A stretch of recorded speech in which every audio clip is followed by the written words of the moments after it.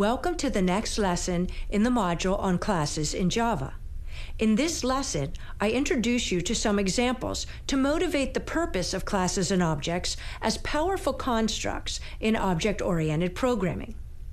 After completing this lesson, you should understand the need for classes and objects and be able to distinguish between them, know how to apply the term abstraction to real-world programming scenarios, and recognize the two major components of a class, which are explained in the context of Java strings.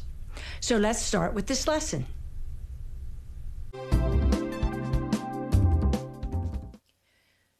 We are able to model many things using simple primitive data types. Integers can represent counts. A double, the cost of something.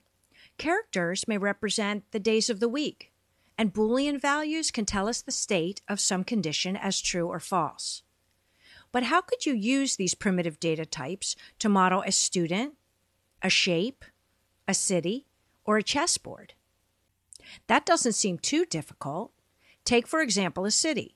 We could create string variables and doubles to represent the name, latitude, longitude, country, and population. 5 variables could represent a single city. But what if we need to represent several cities or an array of cities? The variables begin piling up and our code becomes chaotic. We need a data type that can represent a city, all of the aspects of a city. We also need to consider the methods used with a city and keep them separate from methods that have nothing to do with our city. Let's take a look at object-oriented programming for a solution. Object-oriented programming can be thought of as an approach to problem solving. Java is a language specifically written to facilitate object-oriented programming. An object, in the contents we are using here, is the encapsulation of both data and behavior into a single container or object, which can then be used to represent or model something in the real world. Object-oriented programming uses objects to perform most of its interactions. You'll soon see that this is very different from programs that use only primitive data types and methods to perform actions. These objects will allow us to model a much more complex world while still keeping this complexity manageable. A wonderful side effect of creating and using objects is something we call abstraction, and we've all encountered this many times. Take a car, for example. Many of us would claim that we know how a car works. We can start a car, make it go forward, backwards, and stop. Some of you may even know how to change the oil in a car or fix a flat tire. But if something went wrong with the engine, if the car suddenly stopped working, I dare say that most of us would be at a loss. This is where our knowledge of how a car works comes to an end.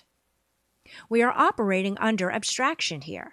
We know enough about how a car works to make it work for us. Beyond that, many of us will rely on someone else to get the car going again. But this doesn't seem to stop us from owning and operating cars. It's the same with objects. If we can understand them enough to use them, then they have served their purpose.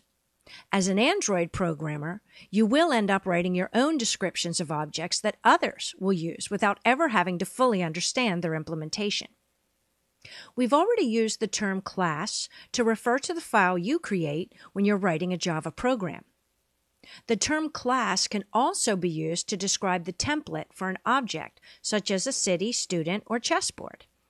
An object is then an instance of a class. Game 3, for example, might be an instance of a chessboard. Let's review the string class.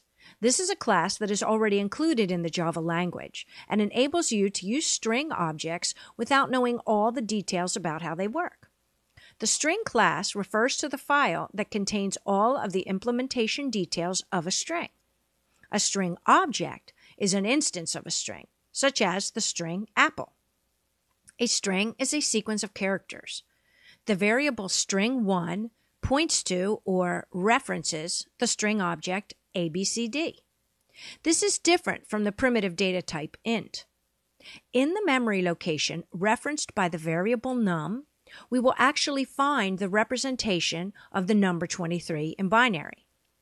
In the memory location referenced by the variable string1, we find a reference to yet another location in memory where the string ABCD is actually stored. But there are still some similarities between objects and primitive data types. For example, we can print a string in much the same way that we print an integer. String literals can be assigned to variables, and variables can be used to reference their contents.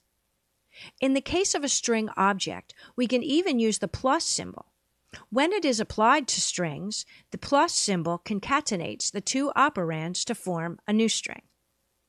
But this is where the similarities end. Recall that one of the characteristics of an object is that both the data that represents that object and the methods used on or by the object are grouped together. Once a string is assigned a variable, we can use string methods to interact with that value. We can concatenate another string with our string. We can extract part of the string, and we can print the string contents. Let's take a closer look at how a method is called on an object. Notice the name of the object, in this case a string, comes first, followed by a period or dot. Then we have the name of the method, followed by parameters, if they're necessary, for that method. Otherwise, empty parentheses would be used. We need to pay attention to what is being returned in each of these methods. For example, the concat method does not change the original string. It returns a new string. We need to either assign the returned string to a variable or print out the results. Here are a few other commonly used string methods. Substring will return a new string. Starts with returns a Boolean value of true or false. Length returns an integer.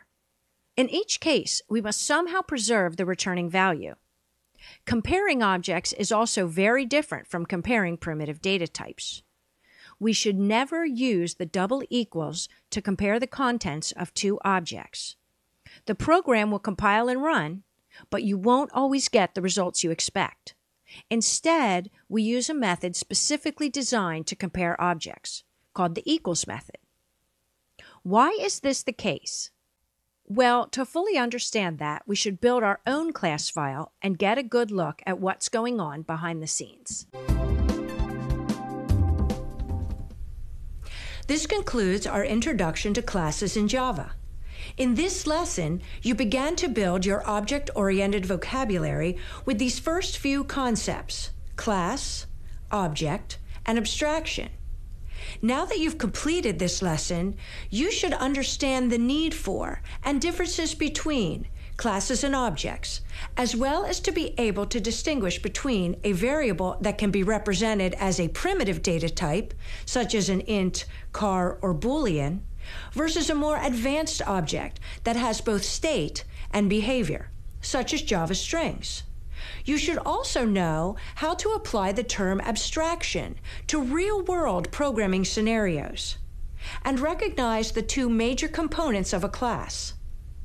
By peeling back a layer of abstraction, we have seen how the already familiar string class works, and how it differs from primitive data types. Before moving on, I encourage you to try the self-assessment quiz included with this lesson to be sure you are building a firm foundation. We have a lot more to go in this module on classes, so let's continue with another lesson.